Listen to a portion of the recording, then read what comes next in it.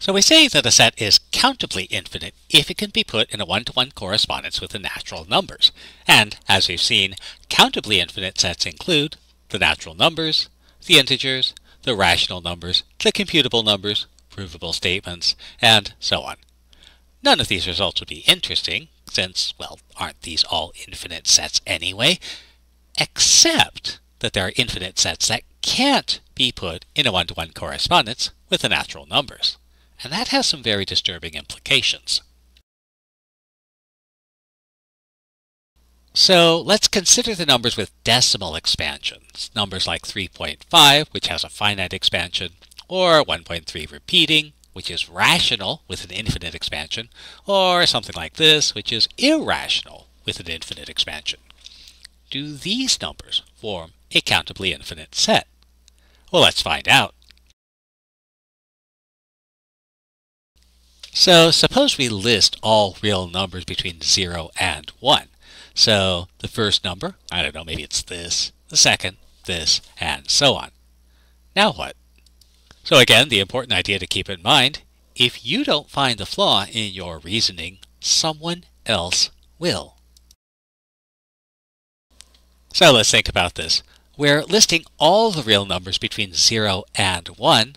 Well, let's see if we can find a real number not on our list. Let's think about that. Well, first of all, how do we know a number's on our list? Well, suppose we have a number like this. We might make the following observations. We know that this number is not the first number on our list, since the first digit past the decimal point is different.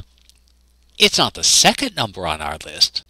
Even though the first two digits are the same, that third digit past the decimal point is different. And again, it's not the third number on our list, since the first digit past the decimal point is different, and so on. So we can determine which number this isn't by checking out the digits past the decimal point. Well, if this list includes all real numbers between 0 and 1, then every number is going to be someplace on that list. And so the question you got to ask yourself is, can we find a number that differs from every number on the list in at least one decimal place? Or, because it's easier to build something specific than something generic, can we find a number that differs from the kth number on our list in the kth decimal place? And the answer to that is yes. And we'll construct our number as follows. So the first digit past the decimal place of the first number is 3. And so pick any digit besides 3. How about 5? Now the second digit past the decimal point of the second number is 9, so pick any digit besides 9. How about 1? The third digit past the decimal point of the third number is 4, so pick any digit besides 4. How about, besides 4? That's better. And so on. And so if we construct our number this way, the number we produce in this way isn't on our list. It's not the first number on the list, since its first decimal place is different. It's not the second number on the list, since its second decimal place is different. It's not the third number, since its third decimal place is different, and so on. And so because of the way we've produced it, this number is not on our list of real numbers. But we assumed we listed all the real numbers between 0 and 1, and since this is a contradiction, this means that we can't list all of our numbers this way. And the preceding proves a very important theorem. The real numbers between 0 and 1 cannot be put in a one-to-one correspondence with a set of natural numbers. And this leads to a new definition. An infinite set that cannot be put in a one-to-one correspondence with a set of natural numbers is uncountably infinite. Now, since the real numbers between 0 and 1 are a subset of all real numbers, this tells us the following. The set of real numbers is uncountably infinite. Or does it? There is one thing we do have to establish. It's possible that the set of real numbers isn't infinite. and so we do need to prove that we're dealing with an infinite set, in which case we have an uncountably infinite set.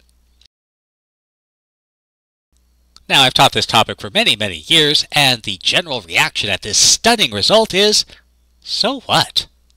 I mean, so we have some sets that are infinite and some sets that are countably infinite. Who cares? It doesn't really make any difference, because they're all infinite sets. And the answer to this is the existence of what we might call larger infinities has several immediate consequences, most of which are very disturbing.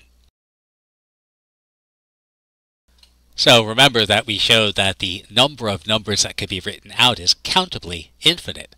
Since the number of numbers that can be written out is countably infinite, but the real numbers are uncountably infinite, this means there are real numbers that we cannot write out. Remember, we also showed that the number of computable numbers is countably infinite, and since the number of computable numbers is countably infinite, but the real numbers are uncountably infinite, it follows there are real numbers whose value cannot be computed. And, actually, it's worse. Consider the statement x is a real number. Again, this is a true statement. We can put these statements in order by length and then alphabetize them within the length.